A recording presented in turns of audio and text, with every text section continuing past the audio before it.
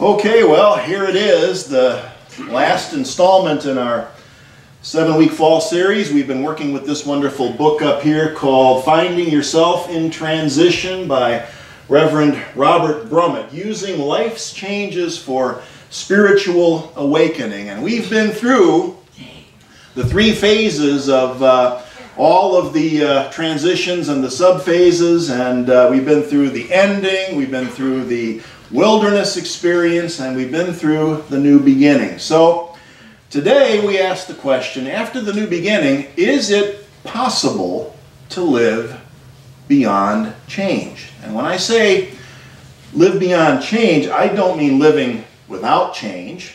That's impossible.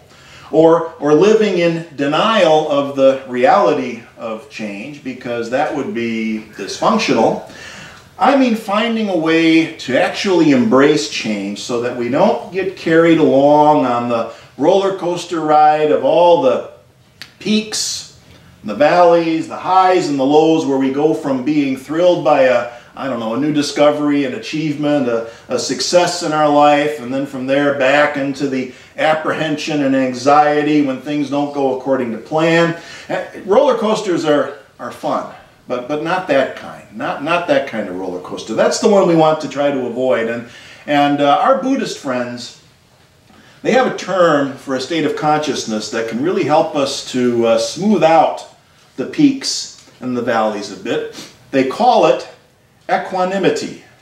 Equanimity, which means a consciousness characterized by peace and tranquility, especially in the face of difficulties and challenges. There's a great little story that's told by Pema Chodron, who's a very well-known teacher in the Tibetan Buddhist tradition. I think we have a picture of her up here. Yeah, there she is. She wrote a book called Start Where You Are. She wrote several books, but this is one of her more well-known ones, Start Where You Are. Another one of her books is called The Places That Scare You. And so, interesting titles. And this is a guide to compassionate living. And in this book she tells a story about an ancient Buddhist teacher known as Milarepa.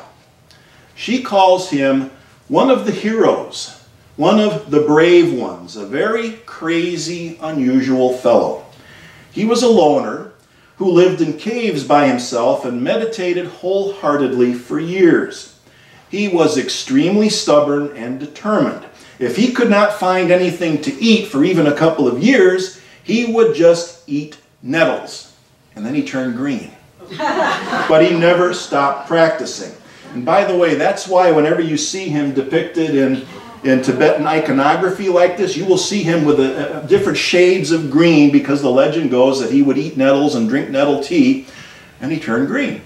That's the story. So, one evening, Milarepa returned to his cave after gathering firewood, only to find it filled with demons. And here he is, returning to his cave with his firewood, confronted by demons. And they were cooking his food, eating his food, reading his books, sleeping in his bed.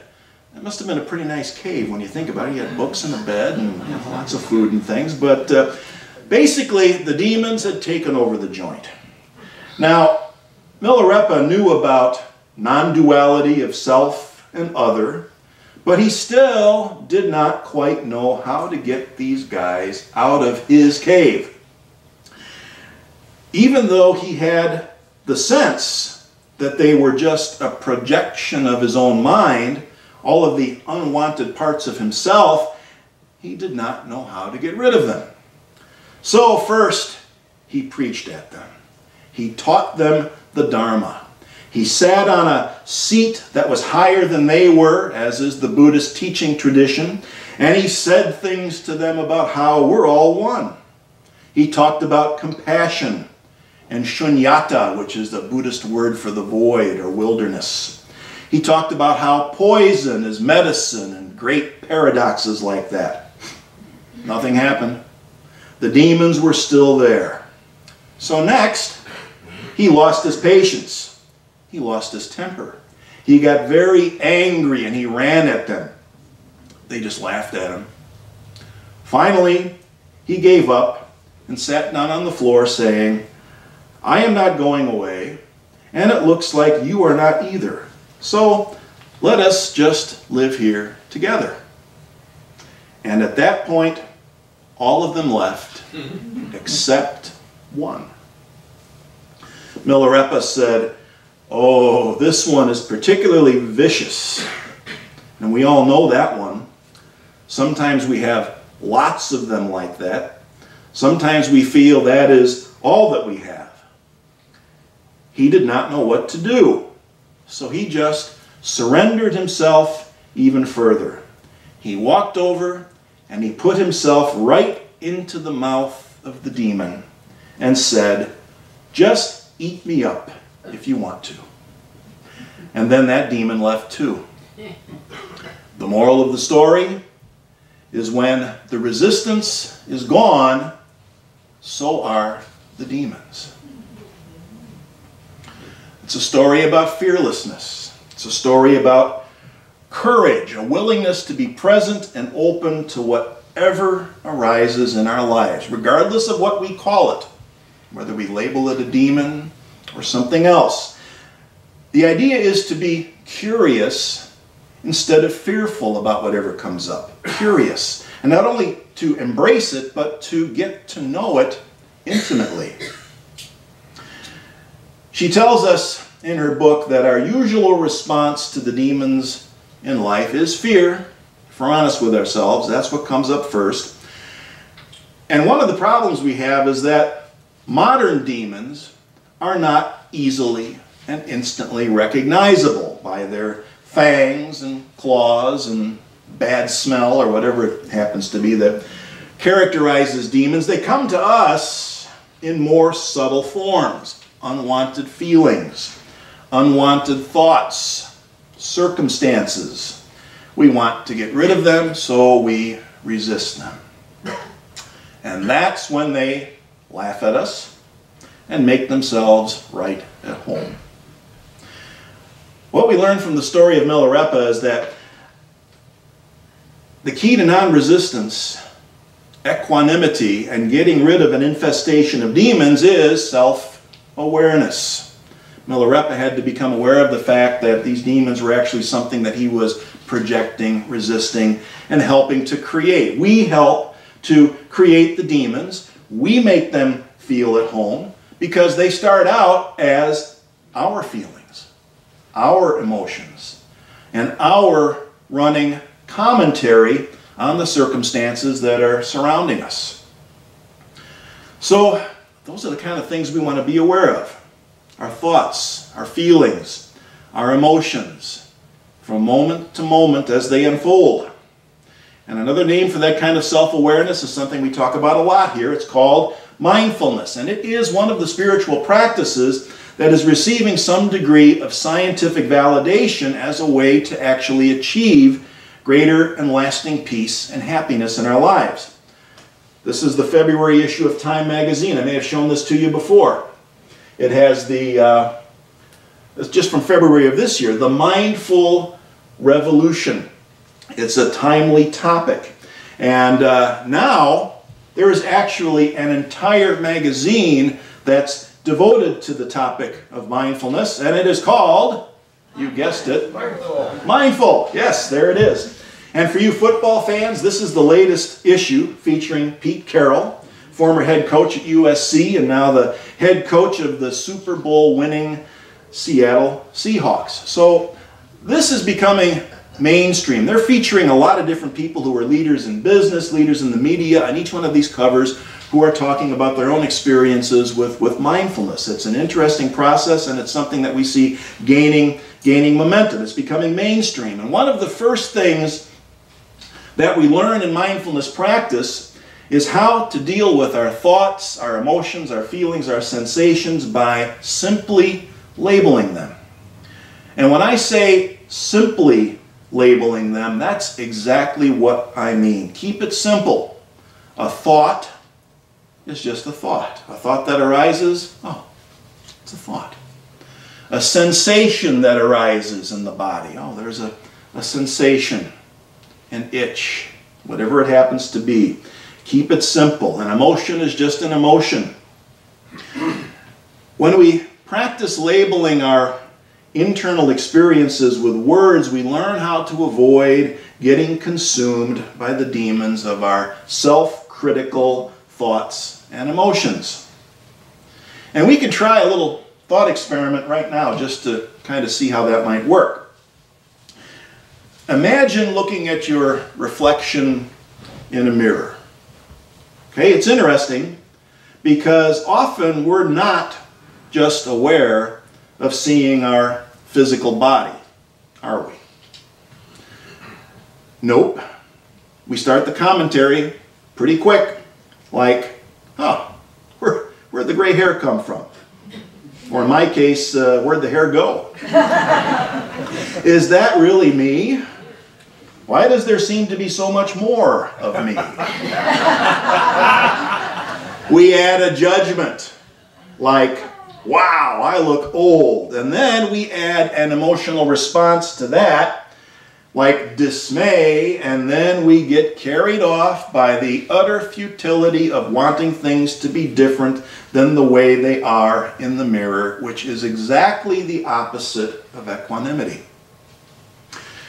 And it sure doesn't help matters that we're surrounded and bombarded by messages that tell us that gray hair and wrinkles are problems that we need to get rid of, cover up, whatever. Another example of how we get programmed to see the natural cycles of life as something to be afraid of, as something to resist, avoid, or manipulate. The demons want us to be afraid. That's how they make a nest in our consciousness.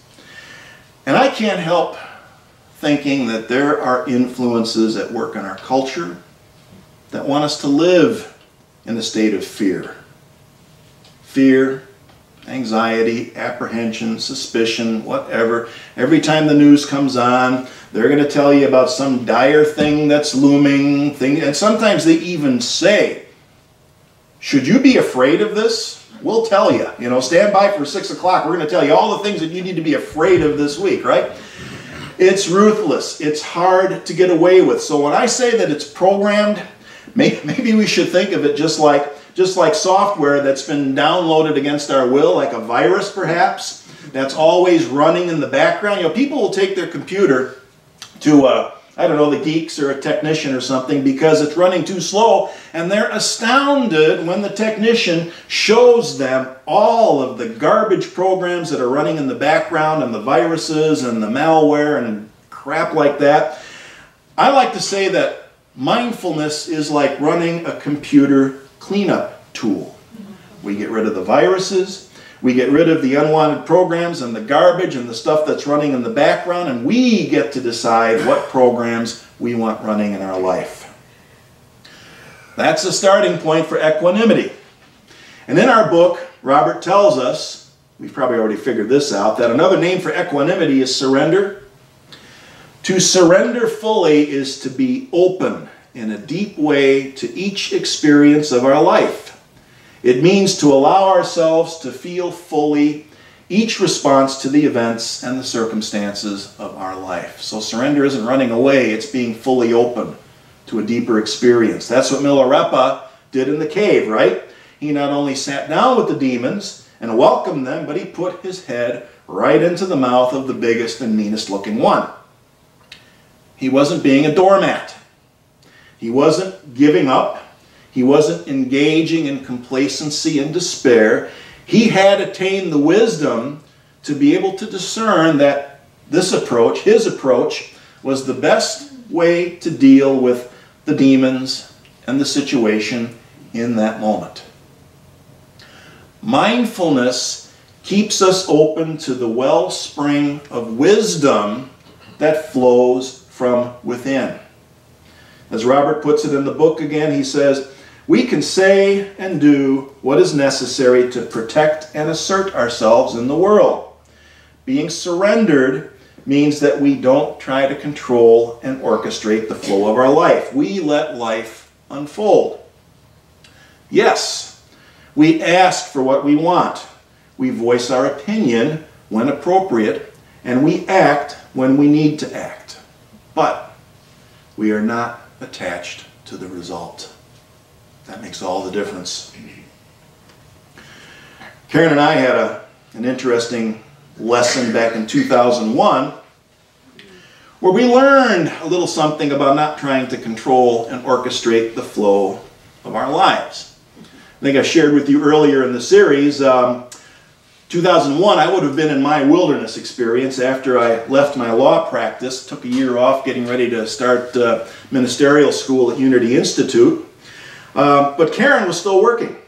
She, at that time, she owned a company that had a contract to provide consulting and training and instructional design materials for a little outfit known as United Airlines. You might have heard of them. We got married in June of 2001. Things were going along nicely. We planned to start school in 2002, kind of had things mapped out, and then September 11th happened. Everybody knows what happened to airline travel after September 11th. And profits. No more contract with United. All contracts were canceled. All consulting work was done. It took about 4 or 5 years before the airlines got back on their feet after that event. In fact, it was a mini recession after September 11th, if you recall that. A lot of investments tanked, companies weren't hiring, and we could not have picked a worse time to do what we were getting ready to do. And that's exactly the point. We didn't pick it.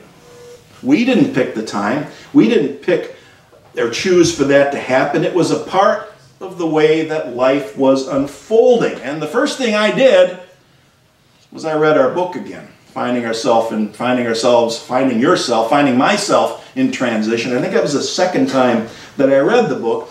And as a result of that, instead of scrambling around, trying to control things, wasting a lot of time trying to find a job, any job, or a source of income, we simply decided to put the house on the market, downsize, and do what we had planned to do just sooner instead of later. And it was a good thing, as it turns out, because houses were not selling very well either after September 11th. The real estate market took a mini downturn. So we figured out that we were going to end up having to actually move twice. Isn't that a lovely thought? The idea of moving twice within, 6 to 8 months. We'd have to move once in Illinois after the house sold and get a place to, stay there until we were ready to make the big move. And then again in 2002, when we went down to Missouri, assuming we got into school, we didn't know at that point. Well, as it turned out, because of the downturn, the house didn't sell for almost 6 months. We got the offer while we were actually at Unity Village being interviewed and tested and all the stuff that they do, being poked and prodded to see if you're minister material. We got the offer when we were there. Literally, I don't know, we came out of some test and there was a phone message and they said, hey, you got an offer? We said, yeah, we'll take it. And yeah, oh, sure. And the closing happened, I think it was a couple of months later. The closing happened on the very same day. Karen did the closing in St. Charles, Illinois, on the same day that I was down in Missouri getting the keys to our new house in Blue Springs, Missouri. So, look at that. No overlap, no moving twice, no double mortgage payments or anything like that. Now, I can't say that it happened because we did anything in particular, but we did let go and surrender and let the circumstances unfold, and that certainly made things a lot easier, way easier, both mentally and physically. So, even though our 7-week fall series is officially coming to an end, we know that change never comes to an end. And so I recommend keeping this book on your bookshelf and remembering the story of Milarepa and what to do when you find your cave, the cave of your consciousness, infested by demons, either within you or things outside that you consider to be a demon. Be curious. Learn to embrace them. Learn to go with the flow and trust that we have that higher power, that fount of wisdom within us that we can unleash when we put ourselves in that state of equanimity. So, change goes on, and next Sunday we are changing into the first Sunday of the Advent season. Another word for change is transformation. Next week the sanctuary will be transformed. We'll have a big old Christmas tree up here, and John Dufour will be with us, and so I hope you can join us, and I hope to see you in for our potluck here in just a few minutes. So, thank you.